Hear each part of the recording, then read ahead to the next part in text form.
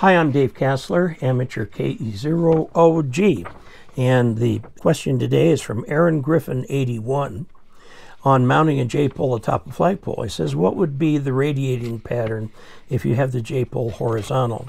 Well, first of all, if you're operating FM, you want it vertical. FM is done vertically, okay? Now, a J-pole is omnidirectional around the antenna as it's vertical. Now, don't forget that a J-pole is actually an end-fed half-wave antenna. So if you lay the thing over on its side, you're going to get the same pattern you would get with a dipole, which means bidirectional, not so much off the ends, okay? I would keep that J-pole vertical so that you can operate FM with other people. Otherwise, you have a cross-polarization problem.